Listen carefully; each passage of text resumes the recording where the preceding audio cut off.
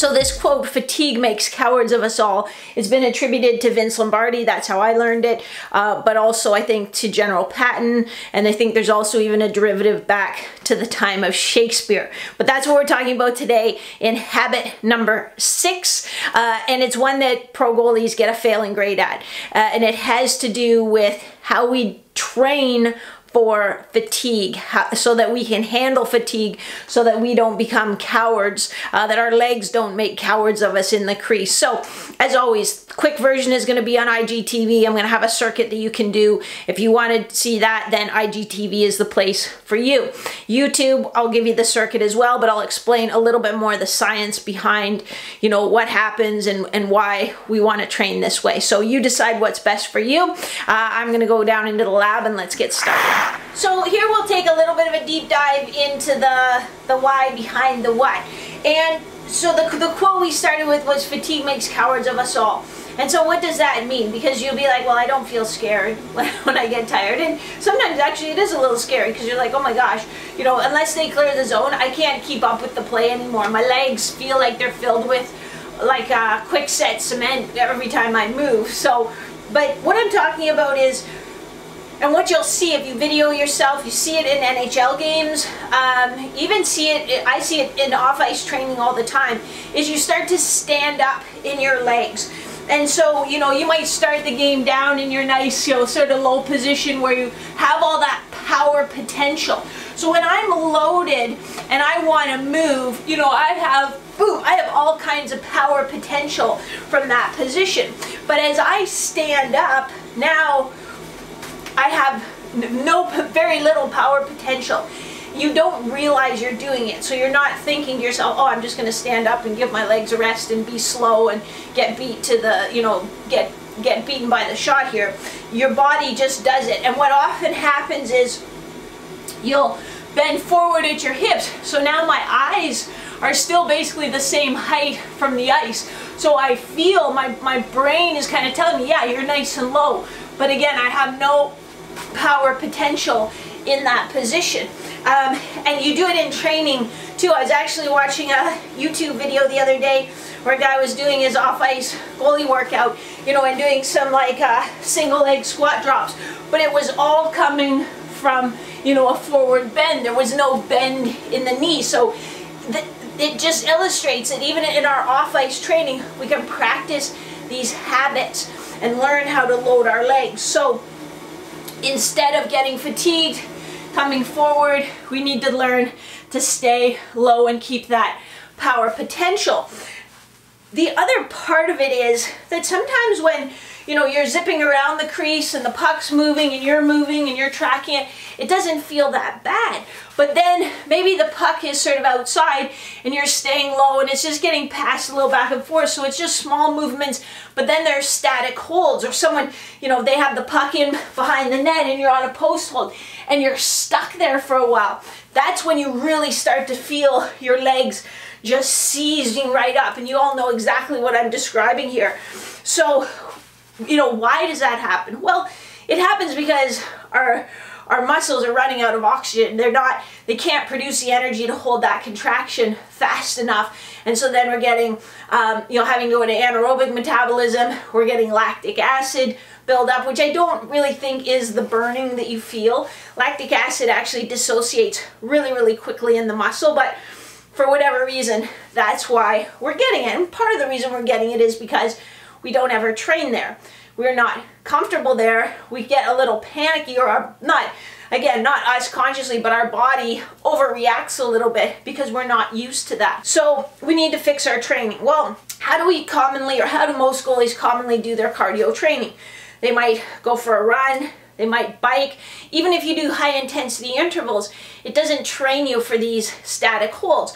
When your muscles are working, okay, here's the little fun physiology fun fact. Our arteries, which take blood for the most part away from our heart, out to our extremities, they actually have some muscle in them that helps sort of pump the blood and move the blood through our whole system. They have a little bit of muscle in there.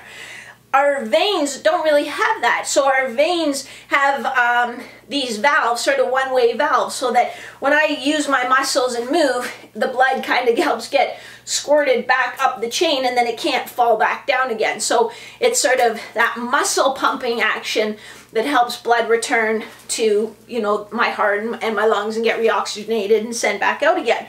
So when I'm in a static position, I don't get the benefit of that muscle pumping.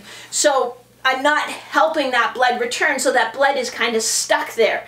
And it's that deoxygenated blood, and my muscles need the oxygen, so that's why they start screaming like, hey, move. And, you know, and then you'll find, yeah, once you get moving a little bit again, you might still be tired, but it feels a bit better. So that's why that happens. So there's a little bit of the science behind why you feel that way. Let's bring Instagram back in. We'll wait for you. Okay, Instagram, you guys are the guys sit in the back of the class. You're too cool to know all the science behind it. So you'll come back in now, and we'll just get basically to the meat and potatoes. So basically when we do our cardio training, as I was saying, you might run or bike or whatever. You might even do interval training. You might do agility ladder training. You might do box hops, things that are really hard, that really make you tired, so you think, gosh, this has got to be working. But you're not getting those static holds. You're not training your body to understand and to put mind over matter that, yes, even though my legs are screaming right now because I'm in that static hold position, and physiologically there are things going on, which those of us on YouTube know and you guys on Instagram don't know, that are making my legs scream, I actually can still produce power from that position. I know that it's uncomfortable, but it's not fatal. I know that I can still produce power even though it feels that way, because I've trained like this. So we're going to start by, you know, getting our energy system going, by building a little bit of fatigue, and then we're going to go into a static hold. We're going to start with a knee recovery lateral hop. You can use your stick just to see, hey, am I keeping my stick down? Am I doing weird things like turning it like this, or, you know, anything like that? So it's going to be a knee recovery, lateral hop, boom, shuffle back. Then I'm just going to put this knee down. I really don't want you kind of slamming back down into a butterfly, and I've seen a lot of Instagram videos popping up lately, people who are, you know, hey, here's a workout you can do at home that I just thought up, and just, it's adding a lot of wear and tear. It's not really helping, so just leave that part out. We don't need to be doing that over and over again. So we're gonna go for 10 seconds, hop, shuffle back, hop, shuffle back, hop, shuffle back for 10 seconds. Then you're going to come right in to a low, ready stance, sitting down in your hips, keeping your chest tall, thinking, where should my glove be? Where should my blocker be? What's my stick doing? I'm also radiating tension through my whole body, and I'm going to hold that for 10 seconds. Then I'm going to come to the other side. Lateral hop, quick shuffle back. Lateral hop, quick shuffle back. Lateral hop. I dinged it up. Lateral hop, quick shuffle back. Lateral hop, quick shuffle back. And then right in to my static hold. So you can see already, and that's only like 30 seconds in, now my brain starts getting a little bit screwed up. I dinked up that about second rep going this way. So you can see how, okay, now it's getting harder to process information. You can see how already my energy system is really fired up. So we're gonna go 10 seconds, lateral hop shuffle, lateral hop shuffle. 10 seconds, low static hold. Going the other way, 10 seconds, 10 seconds, and then static hold, 10 seconds. You're gonna do that 2 times through, twice for each of those.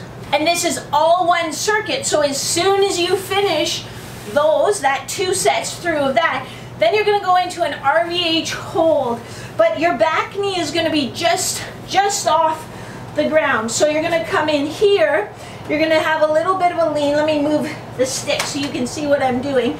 So you'll have a little bit of a lean. It's not going to be, you know, exactly the same position, but you're going to come in and just have that knee off the ground holding that position.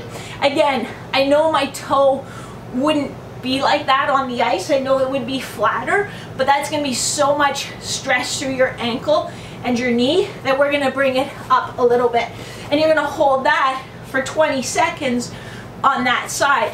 Then you're gonna come to the other side, hold that for 20 seconds on the other side. Then we're gonna work just a little bit of full body dexterity, going pancake to your feet. So we'll start pancake to your feet, back down, pancake to your feet, back down, pancake to your feet, back down for 20 seconds. Then you'll go bottom half split squat for 10 seconds. So just so my knee almost lightly taps up and down for 10 seconds. If you have dumbbells at home, you can hold on to those. Then you're gonna hold for 10 seconds. Staying nice and strong, irradiating tension through your whole body. Then you'll switch legs. 10 seconds, just in the bottom half, and then a 10-second hold, irradiating tension. And you'll do that 3 times on each side. Then we'll come back just to a straight, almost knee down lateral bound. So my knee, this knee is just hovering. I'm gonna go side to side, 2, 3. Then I'm gonna hold here for 10 seconds. Then again, I'll go boom, boom, really trying to explode out. Hold here for 10 seconds. I'm gonna do that 4 times with a 10-second hold after each set of 3 hops.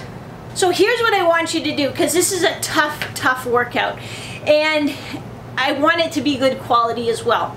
So you need to be smart. You need to be a smart athlete. Remember, the goal isn't to make this as hard as possible. The goal is to teach your body how to still have quality movement even under fatigue. So if you're getting so tired that you're getting very sloppy, or that you're standing up in your legs, which is exactly what we're trying not to do, and get out your phone and video yourself doing it. But if that's you, then take a rest. Give yourself at least 2 minutes of rest. Just in the middle of the workout. So, you know, maybe you're gonna go with your lateral hop, shuffle back, lateral hop, shuffle back, low stance hold. Maybe you'll get through, maybe you only get through 1 rep each way, and then now you're starting to get sloppy, you're starting to make mistakes like I even did on the first set. Then take about a 2-minute rest, and then come back to it with quality and focus. And then your measure of improvement is going to be, wow, when I started I could really only get through those first repetitions with quality. Now I can get through that whole first set with quality, or I can get through that whole first set and do my RVH holds with quality, and then I take a little rest. So rest isn't the devil, and it doesn't mean you're weak. It's what we need so that we can let our muscles kind of get ahead of the game a little bit, and then continue to practice with quality. We don't have a game tomorrow. You don't have to worry about it.